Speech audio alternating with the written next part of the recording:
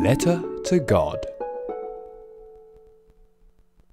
The house, the only one in the entire valley, sat on the crest of a low hill. From this height one could see the river and, next to the corral, the field of ripe corn dotted with the kidney bean flowers that always promised a good harvest.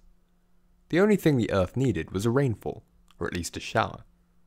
Throughout the morning, Lencho, who knew his fields intimately, had done nothing else but scan the sky towards the northeast.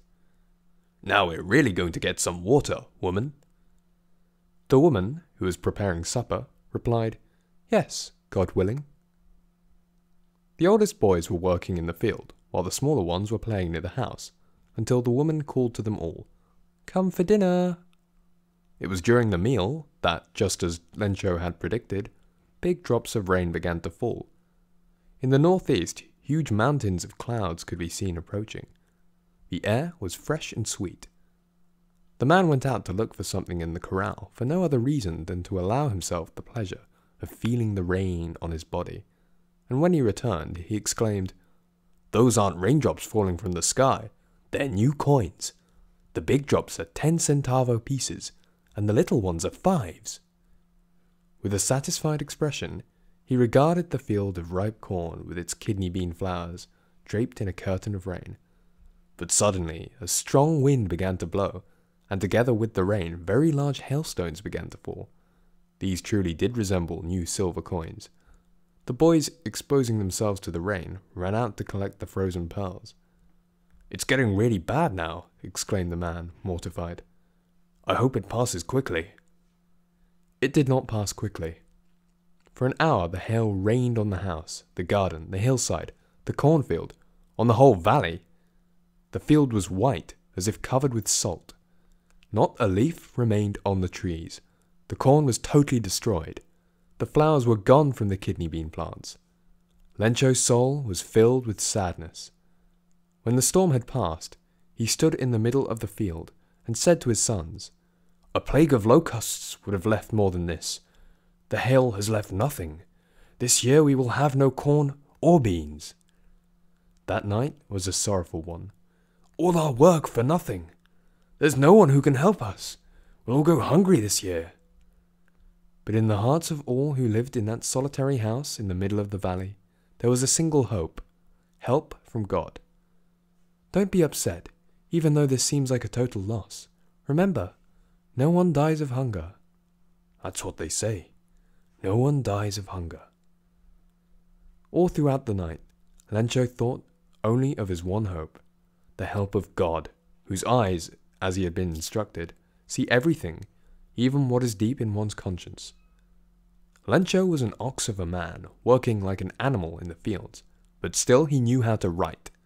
The following Sunday, at daybreak, after having convinced himself that there is a protecting spirit, he began to write a letter, which he himself would carry to town and place in the mail. It was nothing less than a letter to God. "God," he wrote, "if you don't help me, my family and I will go hungry this year. I need 100 pesos in order to resow the field, and to live until the crop comes, because the hailstorm..." He wrote to God on the envelope, put the letter inside, and still troubled, went to town. At the post office, he placed a stamp on the letter and dropped it into the mailbox. One of the employees, who was a postman and also helped at the post office, went to his boss laughing heartily and showed him the letter to God. Never in his career as a postman had he known the address. The postmaster, a fat, amiable fellow, also broke out laughing, but almost immediately he turned serious and, tapping the letter on his desk, commented, "What faith!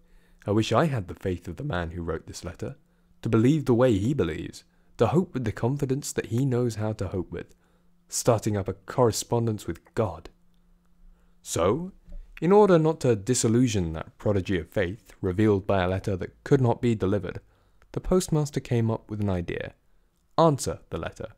But when he opened it, it was evident that to answer it, he needed something more than goodwill, ink, and paper.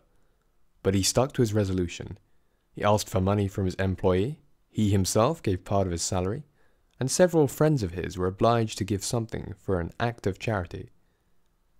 It was impossible for him to gather together the 100 pesos, so he was able to send the farmer only a little more than half.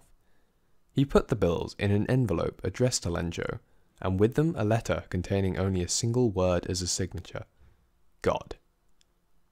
The following Sunday, Lencho came a bit earlier than usual to ask if there was a letter for him. It was the postman himself who handed the letter to him, while the postmaster, experiencing the contentment of a man who has performed a good deed, looked on from the doorway of his office. Lencho showed not the slightest surprise on seeing the bills, such was his confidence, but he became angry when he counted the money. God could not have made a mistake, nor could he have denied Lencho what he had requested. Immediately, Lencho went up to the window to ask for paper and ink.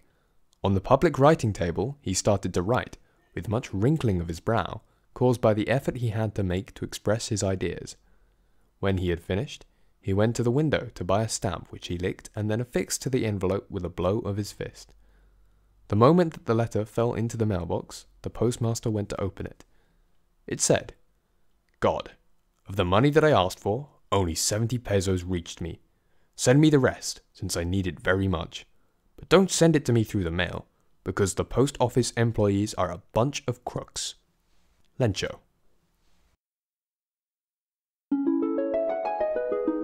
A Letter to God was written by Gregorio Lopez y Fuentes, translated by Donald A. Yates, and read by Lockman Kelly.